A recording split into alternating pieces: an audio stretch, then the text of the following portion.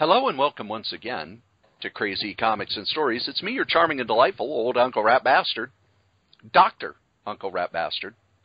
And at the other end Holy crap, stop the podcast. We got breaking news here. Serious, world consequencing, crushing news. You do know that this won't be released for another week, right? By then it might be over. Too late. People, Dan Slott says retailers haven't ordered enough copies of Clone Conspiracy. I'm shocked. Shocked, I tell you. Well, that doesn't surprise me you'd say that, looking at the sales figures that came out today. Yeah. No, Dan says it's basically his own fault because they although they've been saying the Clone Conspiracy will be the core Spider-Man title, it's not a miniseries. It is the Spider-Man event. You know, he's trying to get it like Clone Conspiracy. Think Spider Island, Ends of the Earth, Spider-Verse. He's talking that big. Having ramification in Amazing Spider-Man, Prowler, and Silk. But he says he just realizes there's probably been just too much. But, you know, hey, Slott hasn't really done bad on Amazing Spider-Man. So despite the fact that we get, you know, a little bit of spittle in our throat whenever we talk about the Clone Saga, maybe Slott can pull off the Clone Conspiracy. I mean, the couple Amazing Spider-Mans leading up to it have actually been kind of interesting. Yeah, well, first off, I'm okay with anything that Dan Slott does on Spider-Man. He has yet to let me down on any of his stories. And with this one, the fact that he's saying, no, this is the main Spider-Man book, well, no. Oh, verklempt. No, Amazing Spider-Man is the main Spider-Man book. This is, yes, it's a miniseries. Yes, it's a big deal. And yes, it's going to cross over and blah, blah, blah, blah, blah. But to try and say, no, this is the main Spider-Man book, well, okay. Okay. Was it under-ordered? Probably, because I saw what the orders were for Champions #1. Did you hear how many orders there were for Champions #1? Before we get to that, you should probably introduce me. You broke in. Yeah, but, you know, first-time listeners probably have no idea. Who is this guy interrupting the alleged Dr. Rat Bastard? Dr. Uncle Rat Bastard. Oh, I don't know. Astonishingly excellent MD. At the other end of the series of tubes and wires we call the interwebs is Joe, Crazy Writer. How you doing today, Joe? Oh, I got a little bit more of that spittle up in my mouth after that intro. Speaking of sales figures, I thought, you know, you were talking about, before the awesome introduction you gave me, I was reading something on Bleeding Cool where they talk about how they think that did DC game the numbers over the last couple months because everything they had was returnable, so retailers ordered tons of it, probably much more than they would normally order, knowing that they wouldn't be stuck on the vine for it. And judging by the way Rebirth went, it sounds like that's a good thing they did. But they're just wondering, you know, is this something that's going to hold? Did DC game the numbers to get all these lovable slots pulled away from Marvel? Is that why Dan Slott is so worried and pulling out his hair? Wait, is Dan Slott old? No, because I was looking at the numbers, and then I looked at the DC 52 numbers, and they're fairly comparable. But there were other things DC did this time they didn't do last time. Oh, God, I hope Dan doesn't pull his hair out. He doesn't have much left. Last time, DC tried a whole bunch of new stuff. You know, they had a Western comic. They had a horror comics. They had I, Vampire. Who the hell remembers I, Vampire other than J.M. DeMatteis because he wrote it? That was a TV show, too, I think. No. No, that was I, Vampire. Zombie. Right. How many eyes in the world? I, Vampire was the series in the final issues of House of Mystery when they said, well, nobody's buying it because it's an anthology, so let's have a continued story in it. It didn't help. This time, look at what they're publishing. It's all Batman, Superman, Harley Quinn, Justice League. It's all the big names. You don't have any second stringers other than maybe you could probably say Raven is a second stringer, Deathstroke is a second stringer, but it's not like they're trying a bunch of different genres. It's all DC Universe. It's all main characters. So what is their best-selling book? The best-selling book for this month is Harley Quinn #1. Well, no worries there. What did it sell? Around 350,000 copies. That's pretty solid. Yes, that's pretty solid. I wonder, though, if that includes... See, here's where it gets interesting, because there were probably about equal as many variant covers for that baby. So it's always hard to figure. And they don't break them down this way, but I'd love to know how many regular comics versus all the other ones. And because I know when you look on eBay under Harley Quinn 1, you get a crapload of variants. Yeah.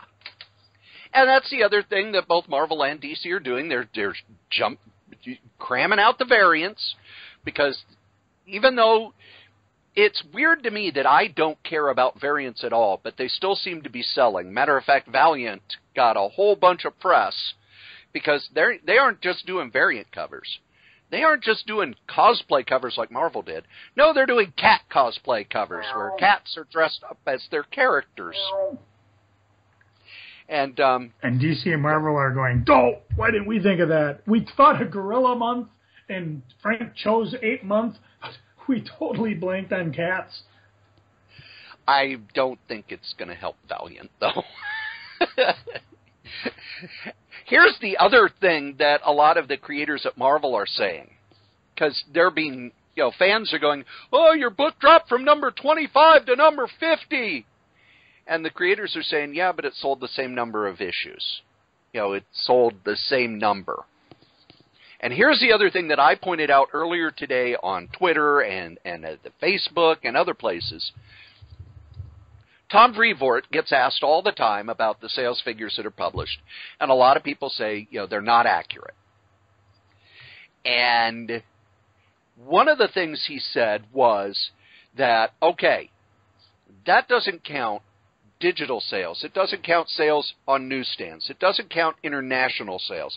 It doesn't count, subscriptions. It doesn't count this. It doesn't count this. One of the things that I found out from following Amy Reeder, if you look at the sales figures, Moon Girl and Devil Dinosaur is below the line to be canceled. It's below that cutoff line of around 20,000 copies. However, it's selling tons of copies on Amazon and through Scholastic. There was an interview on ICV2 where one of the head muck-and-amucks at Marvel was saying that through Scholastic, their number one selling book is Moon Girl and Devil Dinosaur.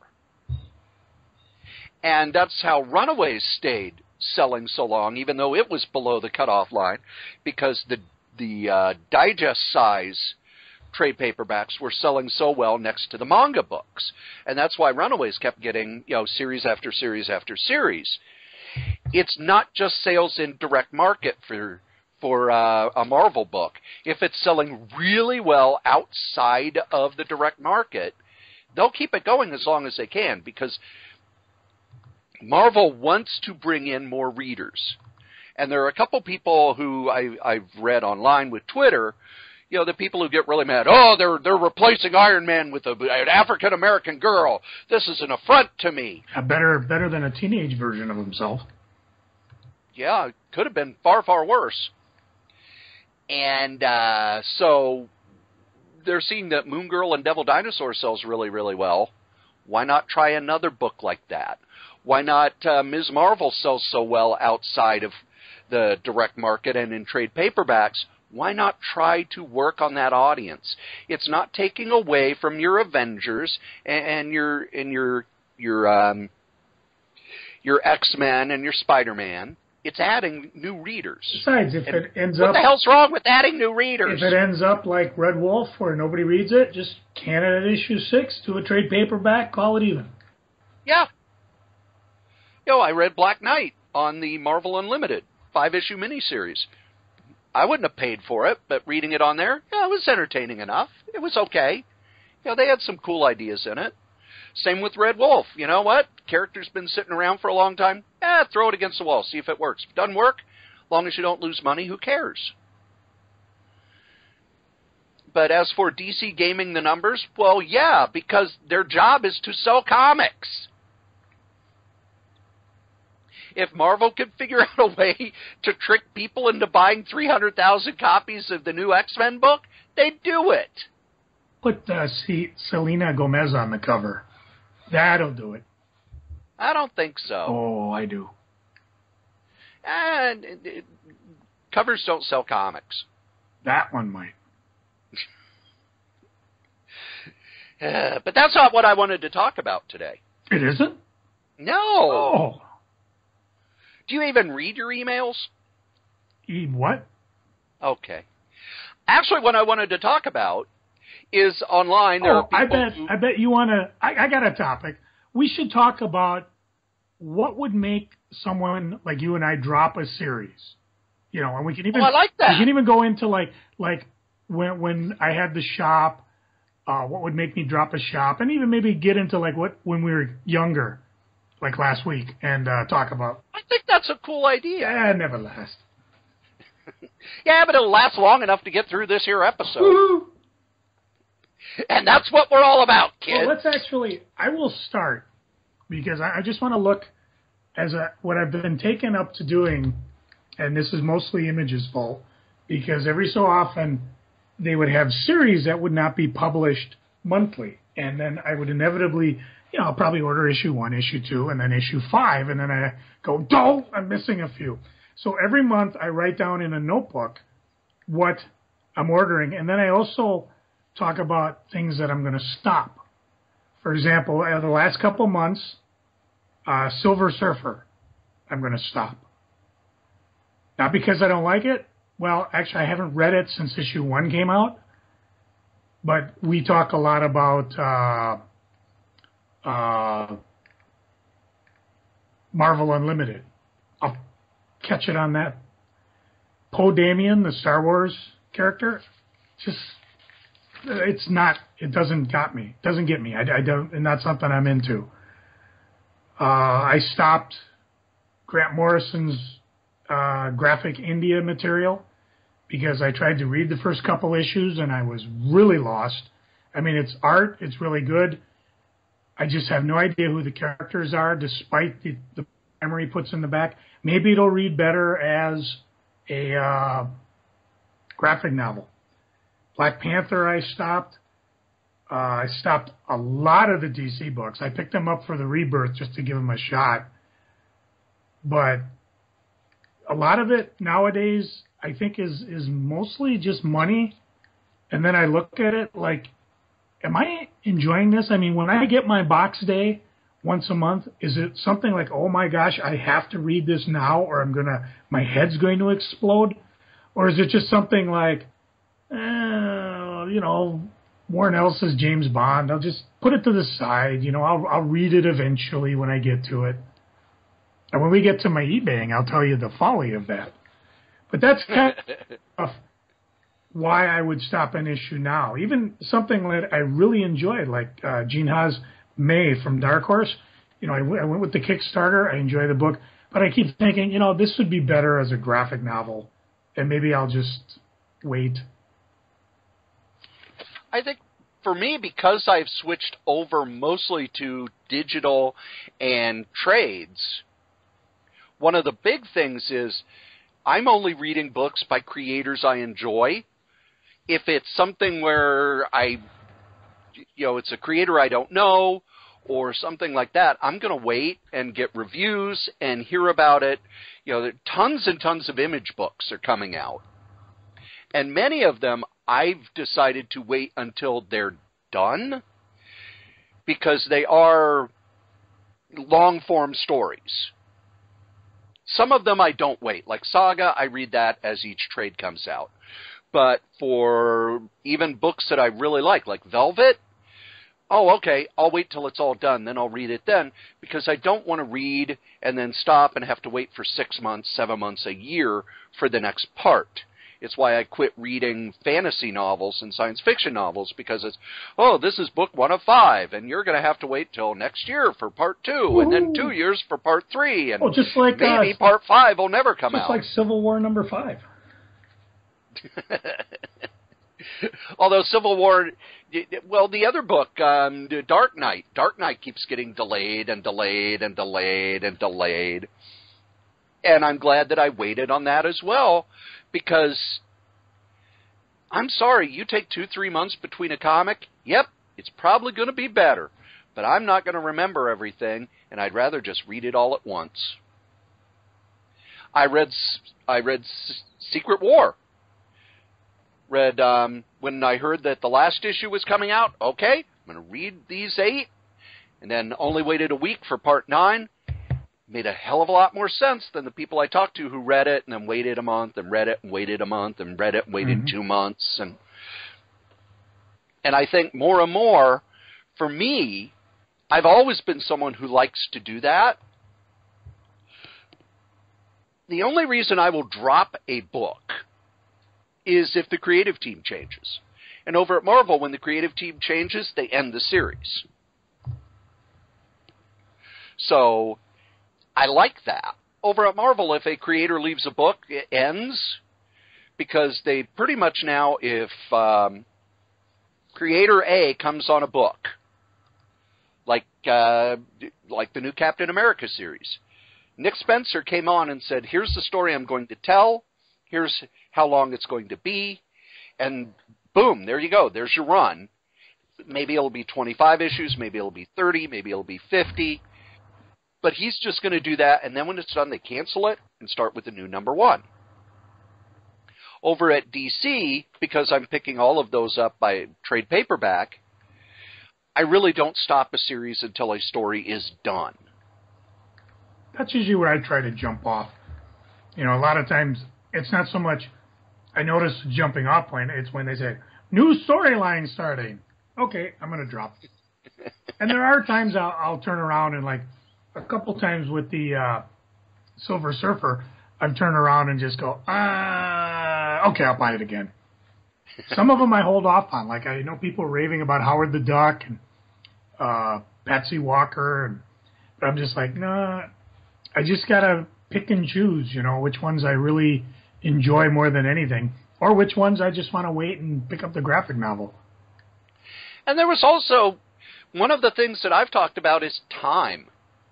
You know, with Marvel Unlimited, I could read every Marvel comic published. But no one has time for that. As long as you got a job, you don't have time for that. So in a lot of ways, it's like, oh, okay, well, maybe I'll read that. Maybe I won't. Maybe I'll dig into the, oh, I have some time. I'll catch up on this. Like the Inhumans. I didn't care at all about the Inhumans, but I was at the group home one night, and I couldn't sleep. So it's, you know, they've got the first 7 issues of Uncanny and the first 5 of All New. Oh, okay. Uncanny's really, really good. All New is kind of mediocre. I'll keep reading Uncanny. All New will be like, if I have time. But a lot of books that I'm buying are so creator-focused, like Knights of the Dinner Table. I can't see ever dropping that unless Jolly Blackburn hands it over to, you know, Bob the intern. Well, Bob's a pretty talented guy. I don't know, man. Even Jolly's having trouble keeping track of everything he's done in the past. You know, and that's the first book out of my box that I always read. I mean, I would, if for some reason, and it was close a couple weeks ago when my box of comics disappeared, I almost thought of just, okay, that's it. I'm not buying another comic. I'm just going to deal with the ones I have, or do Comixology or something else. But that would be one I would probably always pick up just because I enjoy it thoroughly. Now, back when you owned the shop, you know, you had access. You could read everything. Oh, those were the days. What was it at that point that made you drop a book where you go, I'm not going to bother to read that anymore? Read it or buy it for the shelf? Well, buying stuff for the shelf, that's a retailer decision. I mean, you as a reader going, no, I'll still put this up on the shelf, but I'm not reading it anymore. I'm not going to waste my time. You know, I don't recall many things that I wouldn't read. I'd almost have to dig up a pile of lists of comics that like came out. A lot of times, like when I had the big store, I had the luxury of at least looking at everything. You know, a lot of the X titles escaped me. I just had no real interest in them. And the little store was a little easier. Sometimes the only copy I would order would be for myself, and I'd end up putting it on the shelf to see if it would even sell. And if it did, pick one up either through Diamond again or, you know, I was trading heavily with the Source and the other hot comics too. But yeah, for reading, I think I read almost every Marvel DC. I mean, the big thing I watched is make sure I didn't have the only copy in my pile. That copy could be on the shelf that someone could buy. So at least I could whip through everything, at least have an idea where it was going or what it was doing. I think if you had to talk about one thing, it's just the 90s and, you know, most of the X titles I don't recall. I don't think I read a lot of Batman after they dealt with the whole Azrael taking Batman's place. Yeah, Batman became very event-oriented after that. It was every year it's going to be this huge crossover that's going to take, 3 to 6 months. Like, the Infection, and then the Cataclysm, and then No Man's Land. I think most of those I didn't read. I was aware of what was going on, but I lumped them together on the shelf, and I don't think I ended up reading many of them. For me during that time, because comics were cheaper and I had more time, what would make me drop a book was either they would make stupid decisions with the story or the art would just turn terrible. And I always use the example of the Fantastic Four under Tom DeFalco and Paul Ryan. Ryan's art, while there are times I liked it, it got really kind of sketchy and really just ugly. But DeFalco's stories just got dumber and dumber and dumber. It was like, okay, the Invisible Woman's going to, she's a woman in her 30s who's had a kid. She's going to run around with a costume that has a cutout for her belly. Oh, my. And then the Reed Richards is going to die in a way that he could be brought back easily, and they're like, well, okay. And they did, right before Heroes, what did they call it? Onslaught. Yeah, the Onslaught. Before the Onslaught. Thing, yeah. But it was, he's dead. And then this is the other thing that would piss me off to no end, when they would do something like that and then endlessly tease undoing it. Because like every 3 issues, we found the evidence that Reed Richards is alive. Oh, wait, no, it was a ruse. Oh, wait, no, it was his dad. Oh, wait, no, it was this. And I think that's what always pissed me off about Green Lantern. I didn't like how they brought in Kyle Raymond. I thought that it was a bad story. And go back and read it now, and it's a terrible story. And you could tell that it was rushed and put together over a weekend. But then they would have Hal Jordan show up and, 0 hour. I'm going to fix everything. Oh, cool. Oh, wait, no, he didn't. And he became your generic, bad guy. Oh, it's we're bringing him back again, and he's seen the error of his ways. Oh, wait, no, it was all a trick. And when they do stuff like that, it's almost like it's a wrestling match, and the good guy's about to win, the bad guy just pokes him in the eye. Yoink. Except the good guy is the reader, and the bad guy is the creative team, and they're like, stupid. You're so stupid for believing us. And it just would go on and on and on and on and on. And then there were times where the art in a comic would just get unreadable. I'm looking back when I went through, what was that series? Starburst, the crossover with Quasar and the Silver Surfer and Thor, and that brought the new universe into the Marvel universe. Boy, some of those, like Namor, was unreadable. I couldn't read it. The art was so... the manga Namor, or... No, the one in the 90s, after Jay Lee left. Oh. After John Byrne left. And it was ugly. The figures were all distorted, and the panels, it looked like somebody had cut up panels and thrown them on a page and said, you figure it out. I don't fucking know. And Quasar was just so poorly drawn that everything just looks bad. And it didn't help that the stories weren't any good, but it got to the point where it didn't matter if the story was good or not. It's, I can't read this. And if I can't read it, why am I buying it? And I'm not talking about, I can't read it because it's bad. No, I literally don't know where to look on this page for the next panel. And when you look on Marvel Unlimited on some of that stuff, unless your tablet's the size of a Buick, you can't figure out what's going on. Crosshatch that baby a little more. But no, it wasn't the crosshatching. It was just...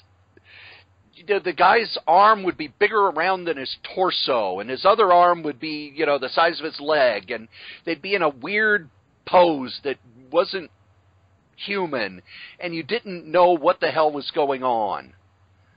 And here's one of my big complaints: the the balloon placement. When you read a comic, you read up, down, left, right. But it would be, okay, the balloon over here, up, now I have to go over here to read this balloon, up, now I have to go back to read this balloon, and then down, and then over here, and then up, and then around. One of the things in the 70s that a lot of the people who worked at Marvel said their biggest problem was balloon placement. They would have to go through, when they were assistant editors, and make sure that the balloons were placed properly so that people could follow, because everything was so wordy.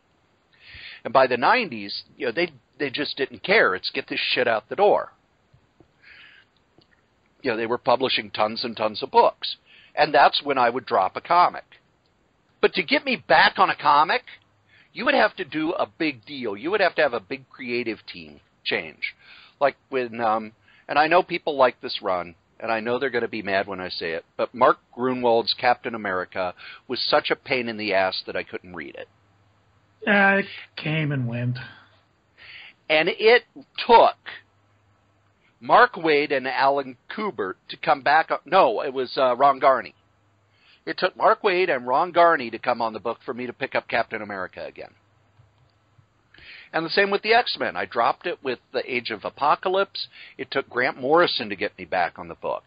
With the Fantastic Four, it took... Chris Claremont, actually. Chris Claremont. I liked his run on the Fantastic Four. I think I picked up Walt Simonson's run, and then after that, it was just... I think Mark Waid. And then, yeah, Mark Waid was... Whoa, that's almost 20 years later. I know. I think another one was like the run between New Mutants, right when Rob Liefeld jumped in and brought in Cable. Yeah. I mean, that was one that I started picking up again, and sales went up for that, too. Boy, I wish I had some of that first appearance of Deadpool lying around my collection. That's the thing everybody forgets. Oh, Rob Liefeld, he's terrible. He sucks. Yeah, well, at the time, he sold books. Oh, and when they canceled New Mutants to bring X-Force, woo, how many copies you need? How many well, 1 to open, 1 to keep sealed, and 5 to make sure I had the complete card set.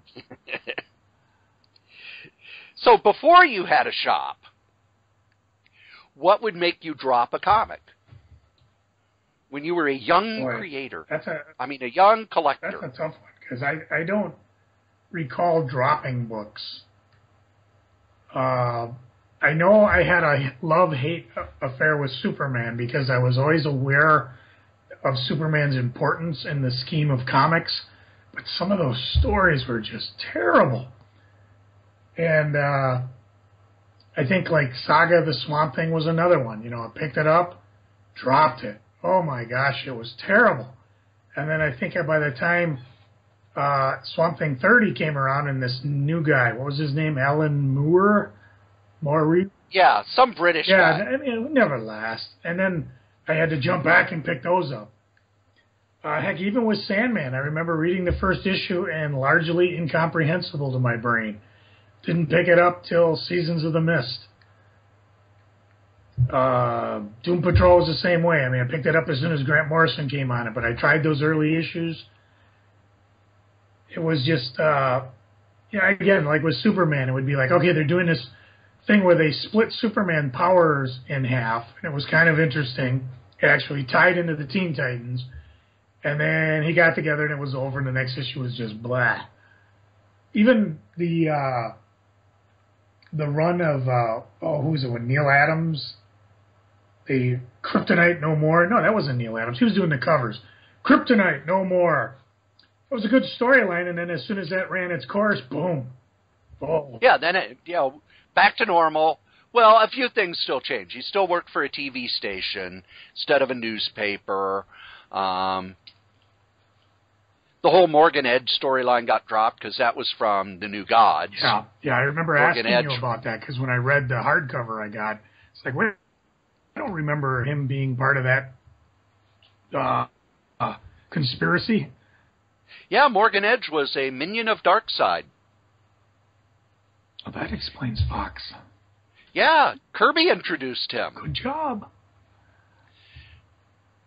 Because when Kirby went over to DC, one of the things they wanted him to do was kind of revitalize the Superman stuff. Because much like with Batman, after the Batman TV show, sales on it just collapsed, and they were like, well, we can't keep doing what we're doing. So they did more of the Denny O'Neil, Neil Adams Batman stuff, and sort of darkened the character. It was also a time when that sort of gothic horror, early 70s gothic horror was really big, and DC kind of went all in on it. They had a bunch of horror comics. They even tried a gothic romance comic series. What was it? Dark Secrets of the Forbidden Mansion or something like that. I had a couple of those, mostly because I picked them up because the covers were just phenomenal. Yeah, they were fully painted covers. They thought that they could be able to latch into that audience because even as a kid, I remember my grandmother was a huge reader of romance novels. And all of them were, it's dark and there's a castle and the man's got a mysterious past and then, you had the Dark Shadows soap opera and Edge of Night, and it was kind of a big deal for a while. And even in comics, horror was big from like 1970 to 76. And then something happened where the horror sales just dropped off. DC continued to do their horror anthology books, but Marvel, pretty much all theirs were gone. And Tomb of Dracula limped along for a few more years. Werewolf by Night was canceled. The Frankenstein's Monster, The Living Mummy, all of those got canceled. The horror magazines got canceled. That oftentimes is what got me, is when, a series would get canceled. And a lot of times, nowadays we know something's being canceled before it's even printed. Back then, it would be like something would disappear. I remember being confused why there was no Logan's Run 8. It's just like it disappeared and never came back, and no one gave. And you heard the story. You heard the story behind that, right? I've hit you up with it a couple times, and we don't have the rights to it. We don't have the rights to do this? Crap! Oh, but we did so well with Star Wars. Well, no, Logan's Run was before Star Wars. Well, what would get you to drop a title in your youth? If the creative change was really big and it was a minor character. Because Spider-Man, we've talked in the past where after Marv Wolfman left, the series just floundered for about 2 years. And I didn't enjoy it, but it's Spider-Man, and you have to read Spider-Man because it's one of the core stories. Or what was another one that I read, even though I didn't? Oh, Thor. After Roy Thomas left, and they brought in Oh, who was it? I don't know, because I didn't start reading. It was Doug Mensch, and I don't remember who the artist was. But it's like, oh, these stories are terrible, and they don't tie in with anything, and what the hell is wrong with them?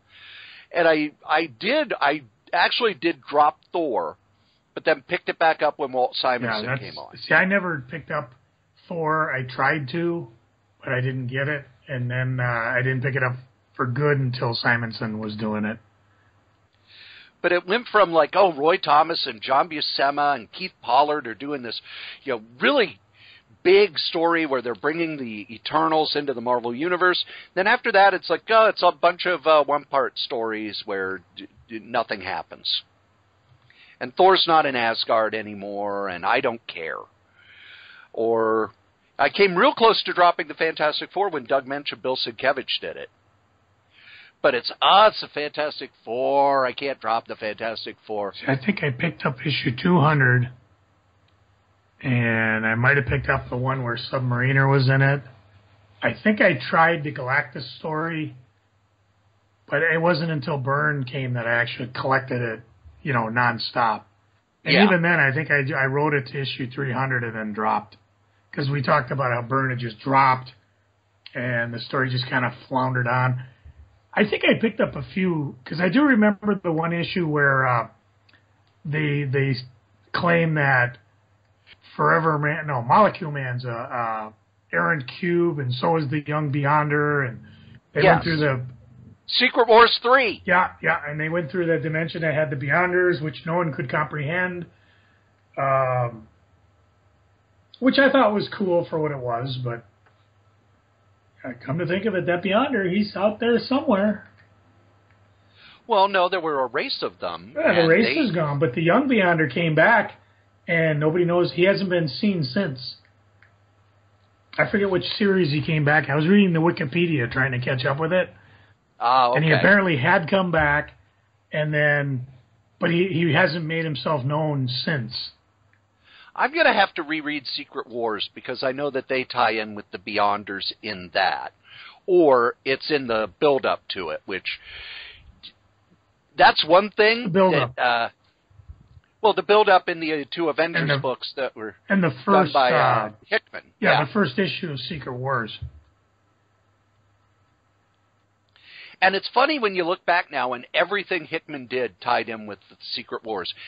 He told one long story that started in his run on the Ultimates. Now that's planning. That's impressive. That's why it was so much fun to read, too. And it's funny to me when I read older fans who talk about, Hickman's stuff on the Fantastic Four, I didn't like it, and it didn't make any sense. And it reminds me of when people say that Grant Morrison's just weird to be weird. It's like, no, it makes sense.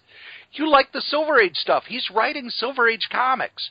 With Hickman, he wasn't writing Silver Age comics, but he was writing, big story, big cosmic stuff. He just wasn't doing it the way you're used to.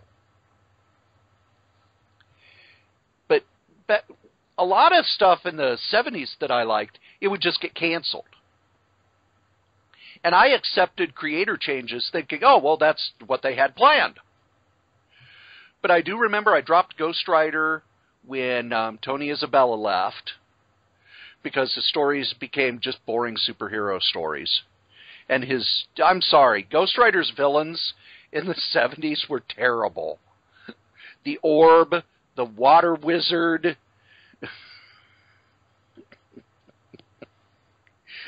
It's like, sure, it makes sense. The Water Wizard against a guy with Hellfire?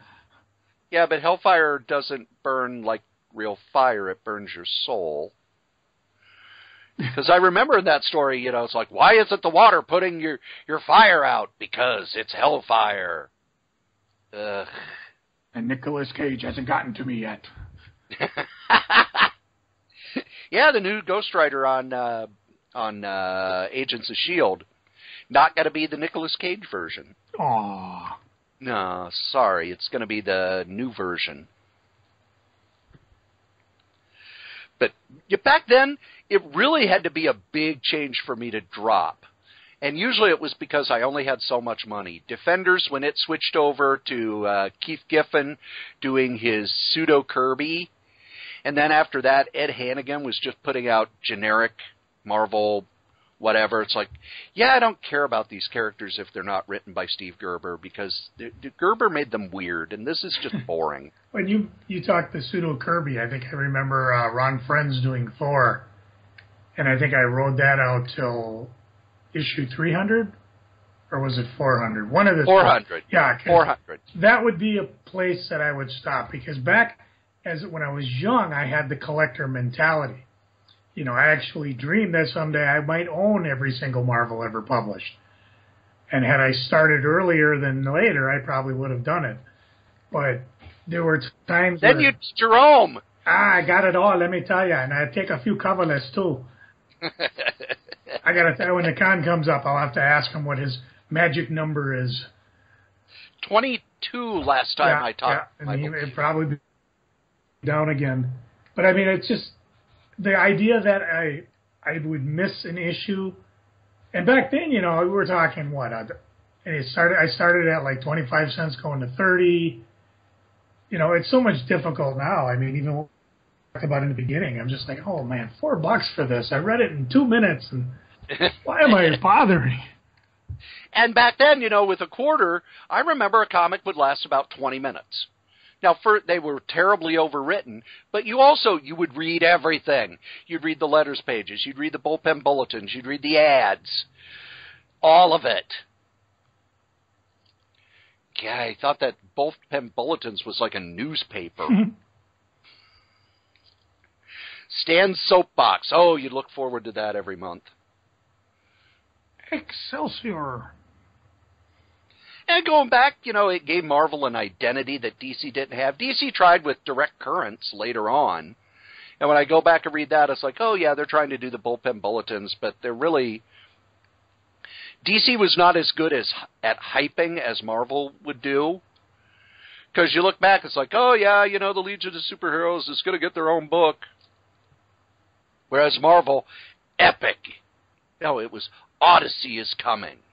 Then a couple months later, it would be, it's not Odyssey anymore, it's Epic, and it's going to be the biggest thing to ever happen. So that by the time they announced what it was, you were like, oh my God, I got to have it. I'm trying to remember when I started switching from just picking things off the shelf to pre-ordering. I think I know it was with Advance Comics, and it probably tied in when Gruber and I started buying things to sell at cons. I know we were doing that by the time Crisis and Secret Wars hit. Might have even been like Megaton Man. I remember Pat talks about the time he was supposed to get a certain number of copies because he pre-ordered them. And then, of course, the guy who was running the shop for John didn't pull them for Pat, and he was spectacularly uncooperative of getting Pat these copies. Of course, judging by the way Megaton Man it is now, probably a good idea. But back then, you know, you get that stuff, and we would sell it at cons, and we tried a few comic book buyer guides ad. So, you know, you start doing that. Of course, Advanced Comics wasn't the cluster previews is now. When there was a mail order subscription service from the shop down in Texas called Camelot. And I remember I signed up for that because the Micronauts and Moon Knight had become direct sales only. I remember that, yeah. So I had a subscription service with them. And then when I discovered the comic shop in Galesburg, I immediately signed up for a subscription. I mean, the second time I went there, you know, they had a subscription service, and I gave them the list. And there were a couple times where I became one of those people who, I have too many damn comics.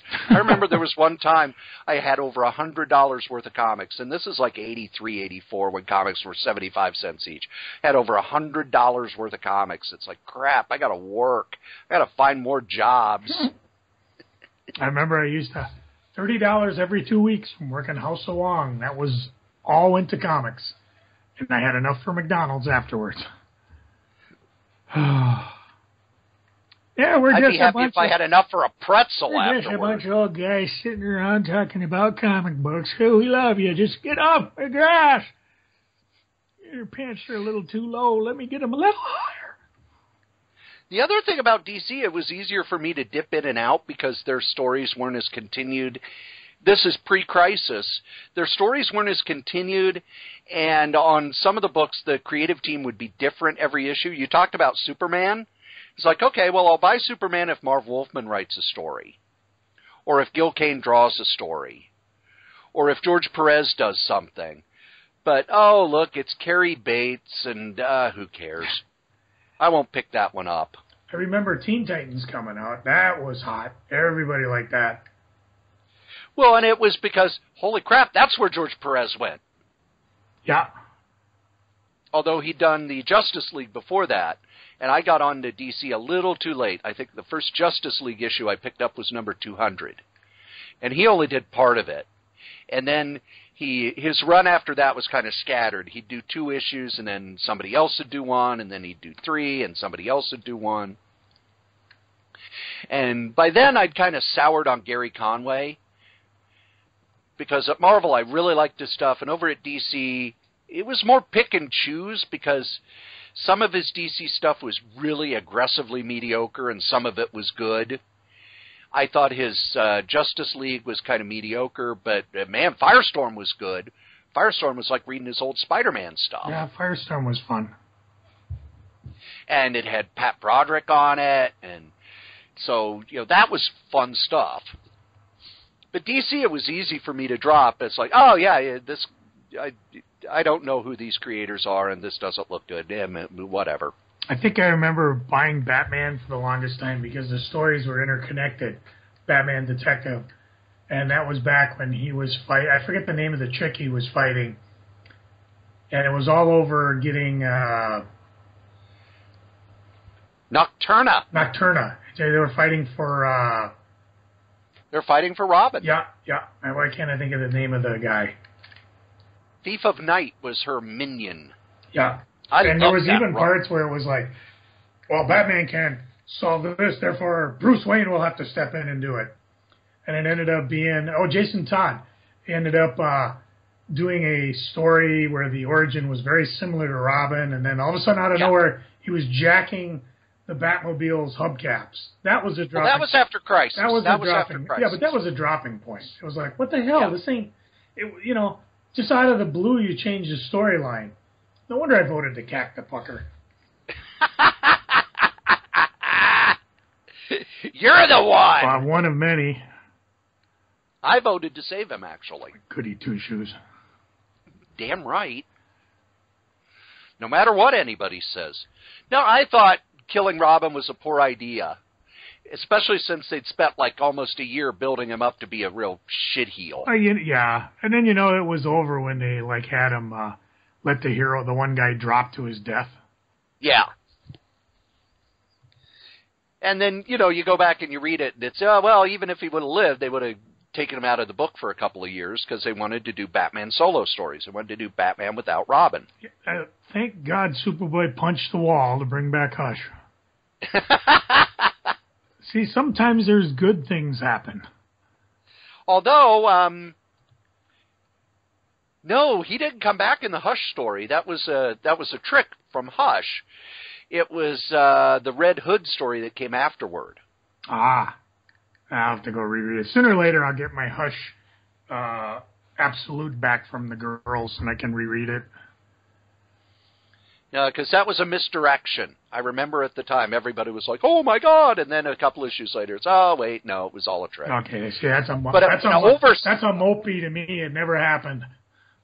Well, and it went over so well, that's why they brought him back. At least Uncle Ben's still dead. Wait, is Uncle Ben still dead? I didn't even know he was sick. Oh, God. You know who's not sick, Joe? Let me try that again. You know who's not sick, Joe? A person that has ugly thoughts? No. These guys, our sponsors. Hooray! Yes, here at Solitaire Rose Networks, we have ads. That's right, we have ads. just like every other podcast. Come on, it's okay. Our first advertiser is our longest-running advertiser, and that's DreamHost.com. DreamHost.com is the best, bar none, web host all over the interwebs. You could go to other web hosts. You could go to the ones that have big ads on TV and everything, and they're not going to give you the service, the dependability, and the reliability of DreamHost. Head on over to DreamHost.com. Use the code CRAYZ, K-R-A-Y-Z, and get $20 off your first year of web hosting. Another of our sponsors is Dollar Shave Club. Dollar Shave Club has great blades at low prices, and let's face it, you gotta shave. Head over to shaved.by/C19DC. Get you some blades. They're wonderful. I use them. I use all of our sponsors. Matter of fact, head on over to crazycomics.com. Over on the right-hand side of the page, you'll see all of our sponsors. Bombas, Grays, Flaviar, Dollar Shave Club, and DreamHost. If you would like to advertise on any of the podcasts in the Solitaire Rose Network, you can. Just email solitairerosenetwork@gmail.com, subject advertising. And after we do the sponsors, we ask Joe what's going on the eBays. All right, are you ready? This is going to be a rapid-fire Ask the Strode. Oh, Lord. Number 1, Strode, tell me about Thanos the Infinity Abyss. That is one of the 3 hardcover original graphic novels that Marvel let Jim Starlin do. He did 3 hardcover graphic novels and a miniseries to sort of wrap up his Thanos story. Actually, it was a 6-issue miniseries in 2002. Oh, okay. Jim Starlin and Al Milgrom. But I think they used it again. I got the names mixed up. Yeah, I got the names mixed up. See, Strode doesn't know all. Okay, how about Max Brewer, Universal Soldier? That I don't know. Yeah, I wouldn't either. It's from Fleetway, 1993, so obviously... well, Fleetway reprinted a lot of the 2000 AD stuff, so it's probably a British series. Yeah. And I am sadly ignorant on a lot of the British stuff. I've read 2000 AD from time to time. I have a lot of trouble with the anthology format because it's, okay, this is a 9-part series and this is a 6-part series, and it's hard to keep up, especially now when in the U.S. they just come out in monthly chunks. Yeah, you never know when it's going to ship. And, like I said, I can't read everything. The 2000 AD stuff I've read, I'd say about half of it I enjoy. Well, how about Die Cut versus G-Force? Yeah, that was a Marvel... UK. Marvel... Yeah. UK. We don't talk much about that. Yeah. How about Ape Nation? Ape Nation was a miniseries at DC, correct? Nope, it was a one... Oh, wait, no, that was Malibu doing a Planet of the Apes series. Yeah, crossed over with Alien Nation. Yep, you mentioned that in the past. How about Aria? Am I saying it right? Aria? Is that the Image series? Correct. Should be giving points. How about Bloodbath? Oh, God. Okay, he remembers. It's a bad DC sequel to Bloodlines. Yes, it's the Bloodlines sequel no one wanted. It's one of those things where when they announced it, it's like, oh, they're bringing back all the Bloodlines characters. How about... No one's going to give a shit. Bold Adventure. I'll give you a hint. It's a Pacific comic. That's what I was going to say. It was a Pacific anthology book, wasn't it? 3 issues. Let's see, what else we got here? How about Captain Armadillo? Oh, that sounds like something somebody published with their lunch money. I think you're right, because although I could not find it in either Overstreet's comic book price guide, nor could I find it in Slings and Arrows comic guide. However, it was listed in Atomic Avenue. Although they don't list issue number 5, which is weird because the only thing you can find on eBay is issue number 5. And I have a question for an obscure comic from the 80s. Mm-hmm. You've got Atomic Avenue open. Oh, no, I don't actually. I'm just going off my... oh, wait, there it is. Okay. Look up Death Crazed Teenage Superheroes. Death Crazed? I didn't even have to go too far. Just put Death and C. Arf is the name of the 2 issues, 1986, from Jim Erskine. Black and white tale featuring teens thrust into a new world similar to Marvel's new universe of the late 80s. I actually really liked that book.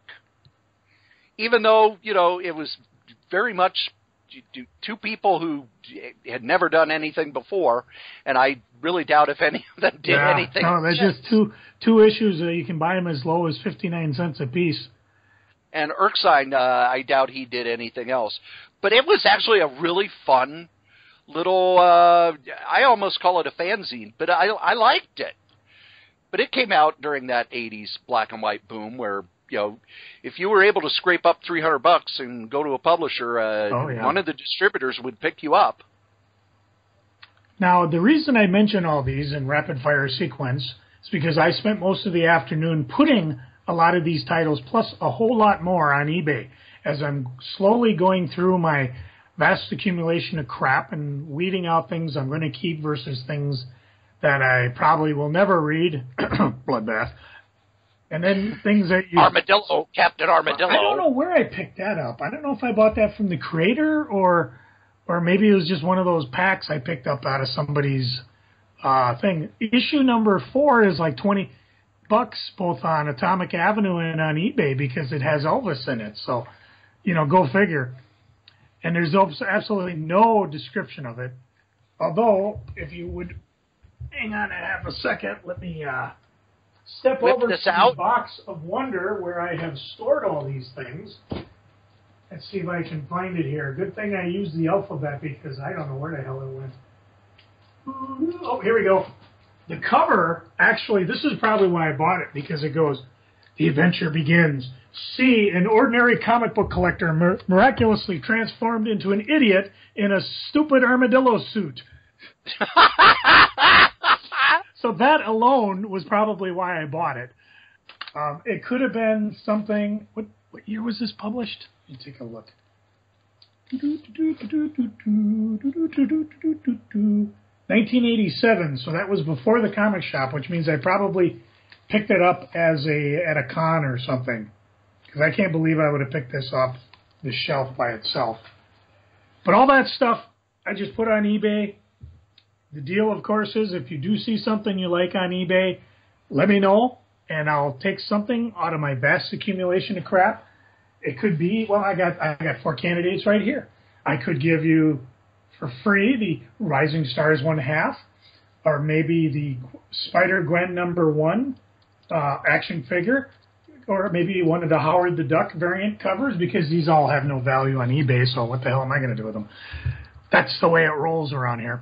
And I will make one special offer because, as you know, a couple of podcasts ago, the recording stopped as we were getting into the freaking and geeking with Angel Medina. Yeah. One of the things I had mentioned about, and this is upcoming freaking, is that I had a flat tire on my truck and found out 3 out of the 4 tires were shot. 1 could not be fixed, so I'm using my spare, and 1 has a very, very slow leak. So I started to half price all the variant covers in order to raise a little quick cash to pay for tires, because I don't know if you've bought in tires lately, but they're damn expensive. So I will make this deal for you guys, and this is just for the listeners of this here show. Go through my vast accumulation of crap and on eBay, and if you see something you're interested in, if I can, I'll cut it to you for half price and get it to you. Because I initially did a sale on just my variant covers, and that sale will end probably by the time you listen to this here podcast. But I'll make that deal for you up until the following podcast. If you see something you like, send me an email on it via eBay. You basically just you go to the whatever the listing is, and somewhere on there it says contact the seller. And then when it comes to me, just say, hey, I listened to this show. I'd like to know if I can get this for half price. It could be a Mighty Avengers #1 signed by Frank Cho that's been sitting in my collection, I don't know, for the last 5 years. Sure, I'd have priced it for you, but just you, no one else. Don't be spreading this around. This is just between you and me. I wouldn't even... And don't get greedy. Well, no, get greedy. Buy it all. But anyways, KRAYZ... Have some fun, and like I said, I'll be adding stuff between here and now. I've got a good head of steam, and at least I'll have that eBay store cranking until next year, because the plan is not this fall con, or not the spring con beyond that, which is May 20th, 21st, so mark it. But the fall con, if there's going to be one next fall, I'm going to bring everything and just blow it all out like my old buddy Pat did. So we'll see if that happens. Does Pat have a table at the convention this fall? No, he doesn't. He's just going to be wandering around, kind of like me. Nothing to do, nowhere to go, no one to talk to, all alone. Well, if you're going to talk about the convention, I'm going to run to the bathroom. Oh, okay. Go ahead. All right. Now, while Corey's at the bathroom, I'll continue my rant from last week, because what you remember, I was telling you why I was so torqued that Corey's not going to FallCon, which is the one-day wonder, October 8, 2016, 10 a.m. to 6 p.m. at the Minnesota State Fair Education Building, with advance tickets on sale, and they got their guest list up, so www.mcvacomiccons.com. One of the guests of Corey is Dangerous Dan Moore, who's going to have a book there of Corey and his web strip. I think, was it Weekly Wide World Web something or other? And, of course, Corey, since he bailed on the con, won't be there to sign the initial run of that comic, which I think is utterly Feldercarb, which is a Battlestar Galactica swear word, because I figure for all the advice we've given everybody over these past years, that's one you don't want to miss at a con, your first books. And seriously, if Corey's looking to make a living with his creativity as opposed to just doing it so his brain doesn't implode, he should make it. But he's not, because he's going to be going to a job. Meanwhile, I will be there, tableless, somewhere within the 33,000 square feet of awe-inspiring comic book wonderment. I will be there.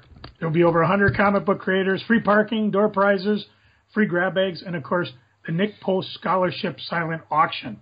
And one of the things I'll be proud to do is I'm going to mix together, I guess you could call it the remains of this awesome collection we got. It was actually Nick's Post personal comic book stock that was donated to the convention. And we sold some of it at the con. We've been using it at the charity table. And really, I've got a couple long boxes left, and I'm going to put together the best of it, probably throw in some goodies like some of the stuff I mentioned, including maybe a variant from one of them Harley Quinn #1s that I picked up. And it'll be in the silent auction, probably starting at $50, but that box is going to be worth over $300 of variant covers. Plus, there'll be a whole bunch of other fun stuff. They actually had a picture, and I think I heard Corey saunter on back. If not, yes, okay. I have returned. Did you get it all out of your system yet? I got about capping on me. I got about one more week left, but okay. I just want to get to the MCBA's website because they posted. Oh, wait a minute! It's in my friendly neighborhood Gmail. I think they got is it a Phil Hester art piece that they'll be? Hang on, let me double check here. Oh, that's very exciting! Very exciting. Midwest Comic Book, there we go. And it's a Phil Hester flash page that was donated by Mr. Hester that will be part of the Nick Post Scholarship Fund. And, of course, what they do is they take the money they raise in the silent auction and they form a student scholarship with the Twin Cities' own Minneapolis College of Art and Design, or MCAD, comic art program. So there you got heads up on two of the cool things that are going to be there. The big old box of fun-loving variants and a flash page by Phil Hester. So we will see you there. Well, sorry.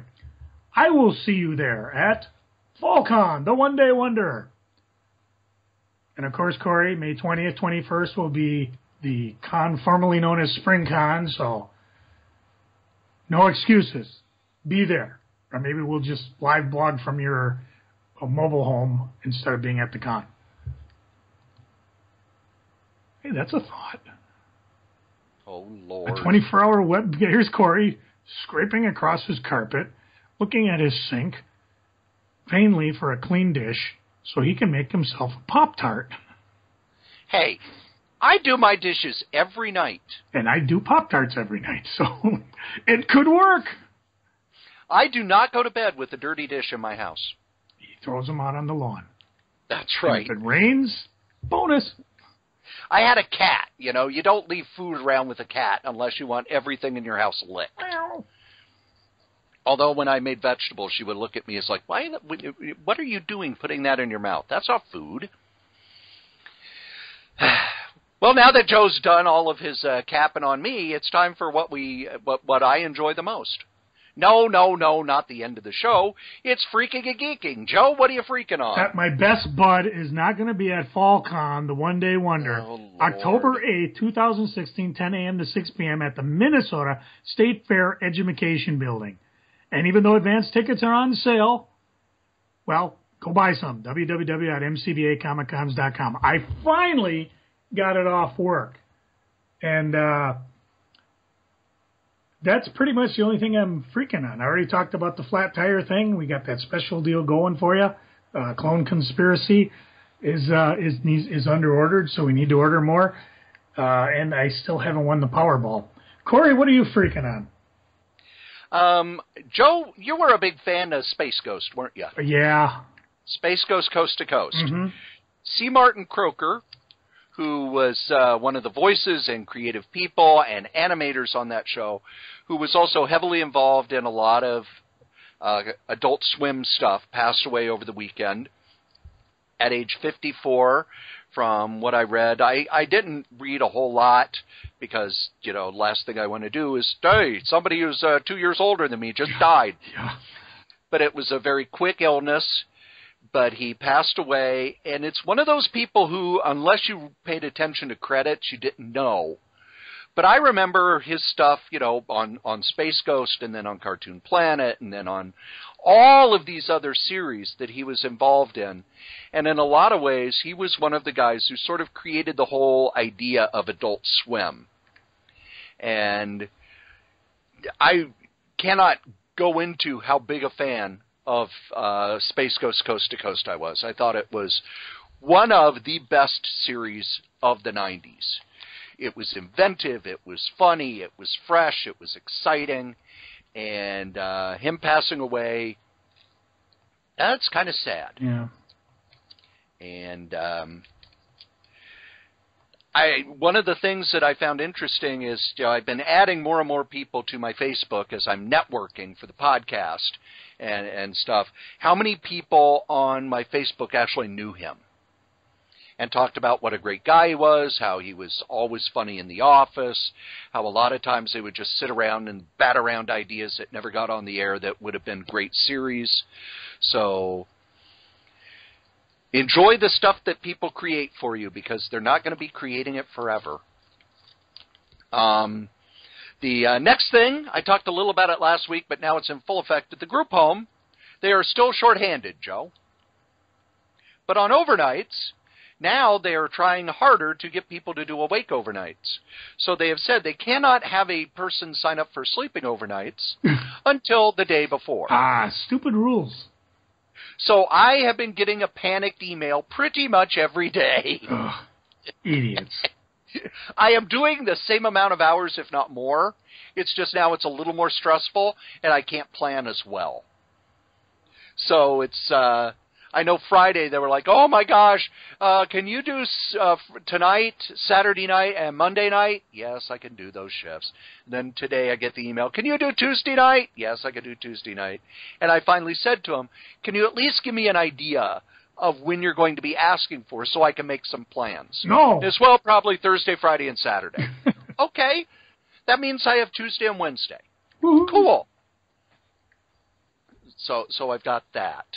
The last thing I'm kind of freaking on is not comic related, but Joe, you don't have the cable.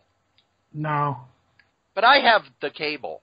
And on the cable, we're getting these digital channels, and they don't add the digital channels quite as fast as they're being created here in the Twin Cities. So it's like a new digital channel will show up, and we don't get it for like 4, 5, 6 months. So I decided, why not just go buy one of those fancy schmancy digital antennas? How fancy are you? And they had them on the Amazon, and I'm smart enough to know that I am down, I'm down in a valley. So I would probably need one that's powered. So I got one that you can plug in, and then supposedly it gets the signal better and everything. So I ordered it, and I set it up, and I did all the stuff you're supposed to do to get all the digital channels. And you know how many digital channels I got, Joe? 2. 3. Ooh. I got Channel 9, Channel 9.1, and Channel 9.2. Didn't even get all of Channel 9's channels. Did you get Me TV? No. I didn't get any of it. And it's not that good either, because I started watching, and you ever watch the digital TV on your antenna when there's, interference? So it's like, oh, there's a picture. Now the picture looks like cable in the 80s when you were trying to watch a channel you didn't see. Oh, now there's a picture. Yeah, all of them are like that. So basically I flushed $24 down the toilet buying this digital antenna. Yeah, I don't really have that problem because I've got a pretty good line of sight to the digital antenna, which I believe ours is in Shoreview, those big 3 impossibly huge TV antennas that have been there since I was a kid. I know Shoreview wants the land back so they can develop it, but I don't know what'll happen because if they take those things down, that'll pretty much kill any TV signal for anybody. So government may step in and say, sorry, Shoreview, you don't get them. And one thing that's kind of annoying, I'm out here in Chaska. Joe, do you know where Watertown is? Yeah, Chaska is annoying. I'm sorry, what? Do you know where Watertown is? I've heard of it, but I don't want to Google it. It's about 40 minutes northwest of me. Sounds like a bad tornado. They get all of the digital channels. I do not. Because you're in a valley so low. Yes, I could. Within 10 minutes, I'm right at the shores of the Minnesota River, but no digital channels for Corey. Geeking, Joe, what are you geeking on? Woohoo! The Vikings win! I'm not a big football guy, but for some reason I was compelled to watch the Vikings beat up Green Bay. Actually, they pretty much beat up each other. A lot of guys carried out injured, but every so often I get this urge to watch, that I have to watch, which is unreal because usually I can't because I work. But I was home, it was Sunday night, and I figured, well, somehow my tax dollars paid for this behemoth called the stadium. So I got to watch, and the game's always more fun when your home team wins. And now that they did, they got a used stadium, so I expect them to tear it down any day now and build another one. On the subject of job, I guess we are not going to have that Joel Find a Job segment because I did pass my last test of the year, so I get to keep my job for another year. Don't worry, they're going to be testing me again next year to see if they can fire me after 15 years. But, hey, what are you going to do? It's not like I can, quit and ride a bus. Hey, wait a minute. I could. We'll get back to that.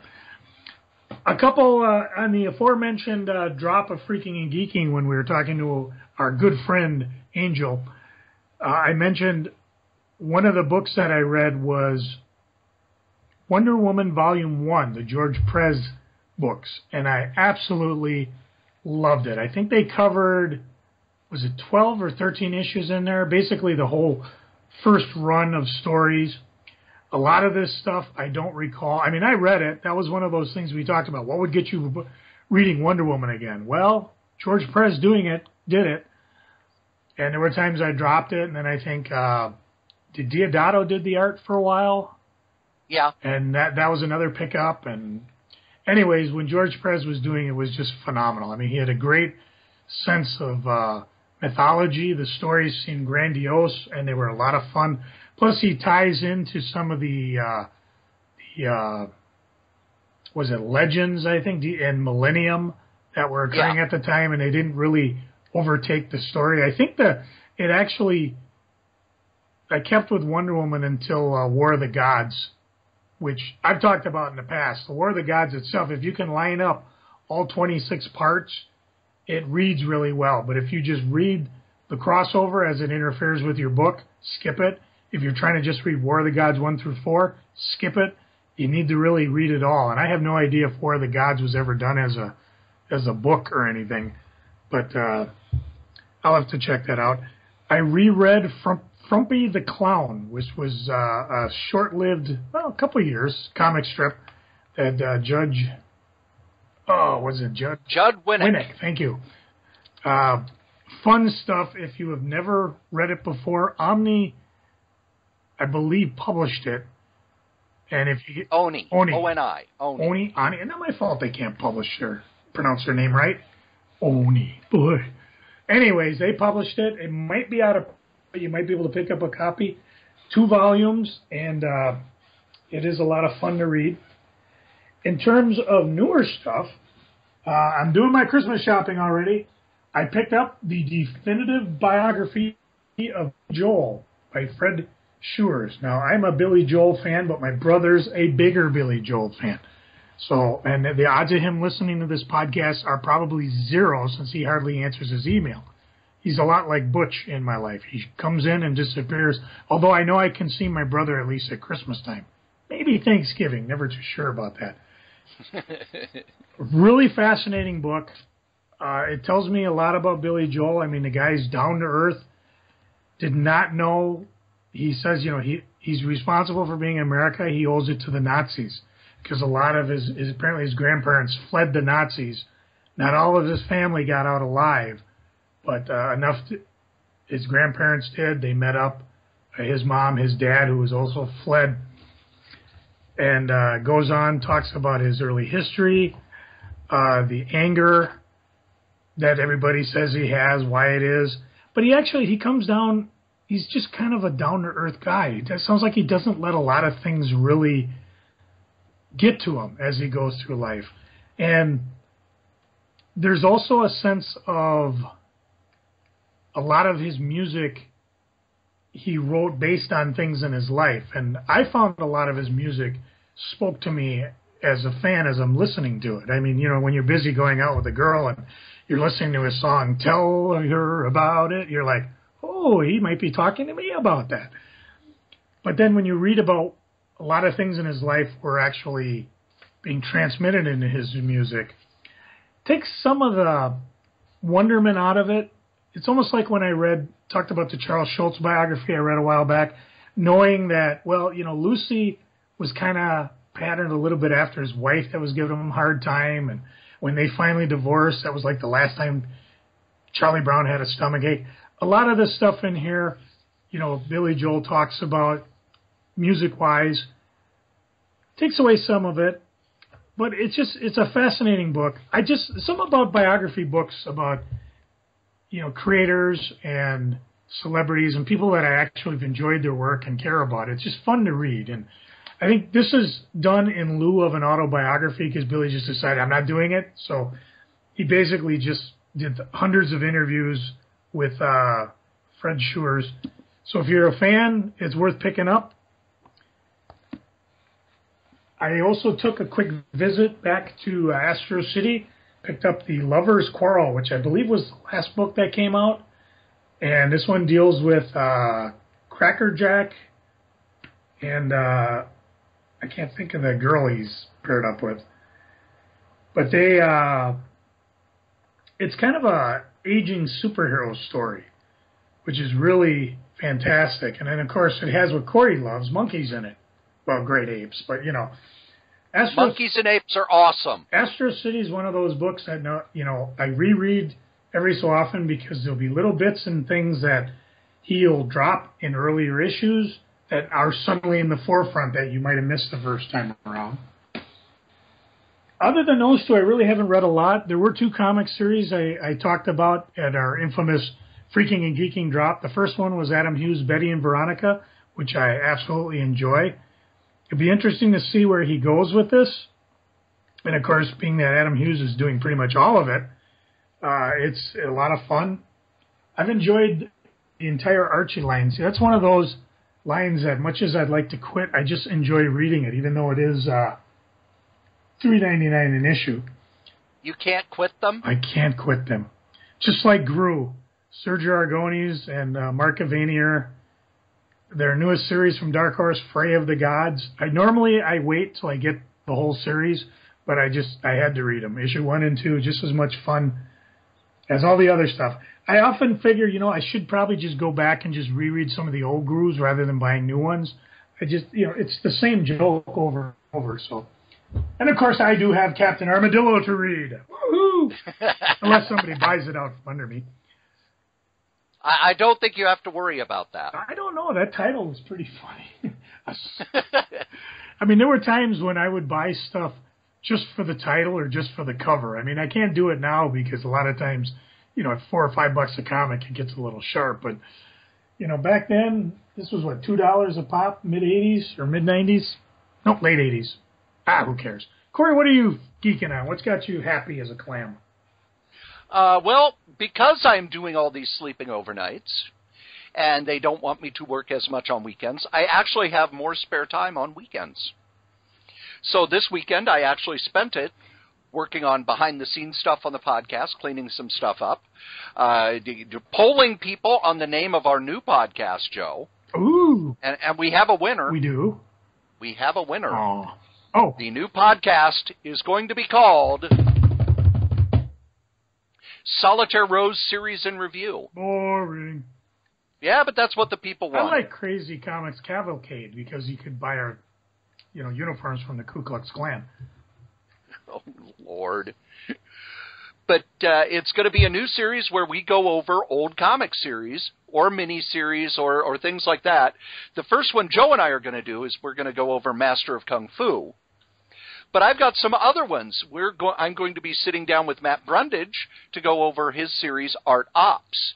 And then we're going to sit down with the folks from Ghoul Scouts, and we're going to do what I like to call DVD commentary on all 4 issues of that. And I think it's going to be a lot of fun. There will be some that Joe won't be a part of. There will be some that I will do alone. My EC comic stuff that I was doing on Solitaire Rose is actually going to move over to that. Moving on over. Drag it on over. Because Solitaire Rose Radio is kind of morphing into more of an interview show, although I do want to get back to doing non-interview stuff. But I think this series in review is going to be a cool way to kind of get back on track with the EC stuff, and some that I don't see a lot of people doing. I don't see a lot of people saying, all right, we're going to go through the first 10 issues of Master of Kung Fu and talk about them and review them. The other thing that I did over the weekend, while I was taking care of stuff, I watched I did a binge watch show. I haven't done a binge watch. I'm not one of those people who has time for a binge watch. But I watched about 8 episodes of Archer in a row. But how many pieces of pie did you eat? Because I've seen you binge pie. I only had one a day. Oh, that's terrible. Because I don't want to become, I don't want to gain all my weight back that I've lost. Corey's the pie master. And I got, I'm never going to say I got caught up because I'm almost a year behind on Ring of Honor, but I watch a lot of Ring of Honor, and I watch a lot of New Japan, so I got through a lot of the stuff on the TiVo. Well, I got through some stuff on I made a dent in the TiVo. But I also sat down and read a bunch of comics, including Grant Morrison's 2 issues of Heavy Metal. Heavy Metal is a magazine that I have never really been a huge fan of. When I first heard about it was when the movie came out, I heard about the magazine. And I picked it up, and it wasn't, not my cup of tea. It wasn't bad, it's good stuff, but it's not the kind of comics that I was interested in. I thought Epic did a better job because Epic was more American stuff and it was more linear, whereas Heavy Metal was more European, and the European storytelling didn't appeal to me then.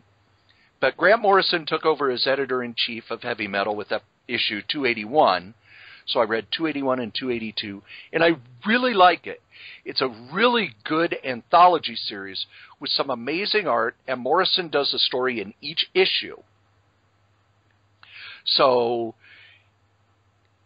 I'm looking forward to what he's doing. It comes out every other month, and I'm amazed that Heavy Metal's still in print. I have no idea how many it sells, but I'm excited to see what Grant Morrison's going to be pulling in because he comes from British comics, but he knows a lot about world publishing. So I'm looking for him to bring in more story-based stuff with really good art. So I really enjoyed that. And then on the Marvel Comics app, I just decided I was going to sit down and read the original graphic novels, because if you go out to the Marvel Unlimited app, you know, those original graphic novels they've been putting out, like X-Men No More Humans and the Spider-Man one by Mark Waid, they're all out there now.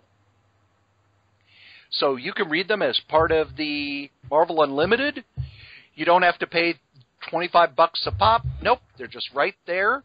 And again, the Avengers one by Warren Ellis is amazing. It's so good. You know what else you don't have to pay for? What? In memory of C. Martin Coker passing away, AdultSwim.com has put every available episode of Space Ghost Coast to Coast on AdultSwim.com with no login required. Hopefully it's still running by the time this podcast drops, but if you get a chance, head on over. Yep, that'll be a good way to waste about 3-4 hours and laugh yourself sick. And comic-wise, I looked at to see what's coming up in my box. Joe, next month is the month before NaNoWriMo, but I'm going to be reading all month because Alan Moore's novel Jerusalem will be in my box. Ooh. And the people who are reading it online are all saying that it's incredibly good.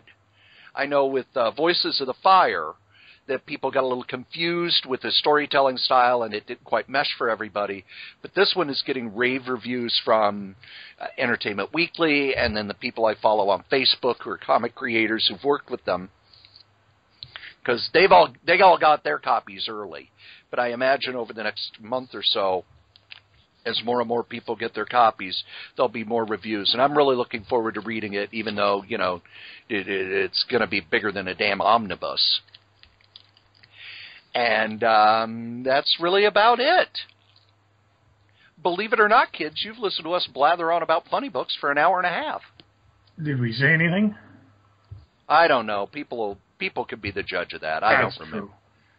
But now it's part of the ages. Or yes. at least the interwebs. It's out there forever, and we'll be judged for it, probably harshly. And as we say every week, the comic we like the least, we still like better than the comic that you like the most. Joe? Hang on a second. You know, I feel like dancing. Call my mama. Hit my music.